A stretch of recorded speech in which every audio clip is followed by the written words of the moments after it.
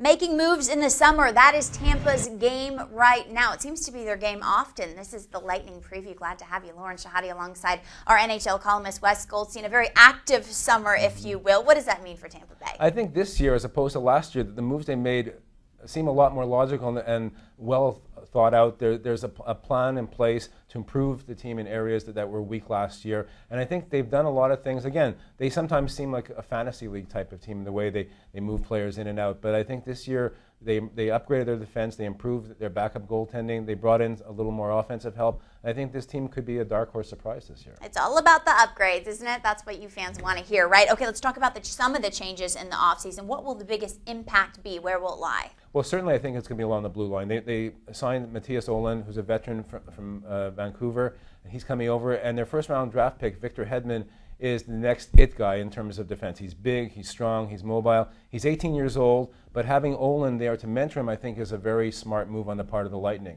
And they had they signed another defenseman, Matt Walker, so I think they're going to be stronger on the back end. And Tero Niittymaki is going to be their backup goalie. I think there's going to be a lot of elements in place that defensively is going to improve that team, which is critical. And they just signed Alex Tanguay, who's going to play most likely on the first line with Vince Lecavalier and Marty St. Louis. It's kind of the French Connection part deux. You just named it, part deux. Safe way. Vinny, everyone wants to know, Vinny, staying put?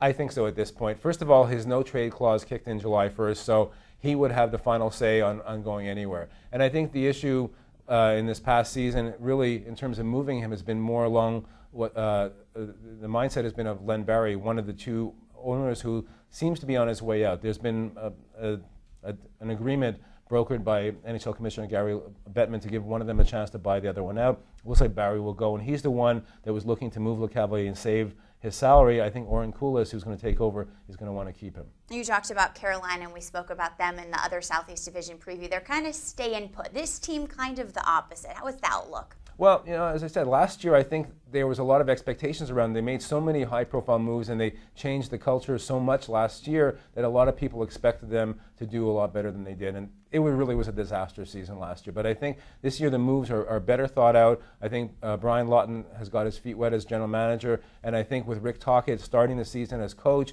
with his system, I think you're going to look for some improvement for the Tampa Bay Lightning. We're changing things up, Tampa Bay. Get excited. That's what we need, a little upgrade here. Well, you can watch everything right here at CBSSports.com and the countdown to the NHL season, and we will see you very soon. Thanks for watching, as always.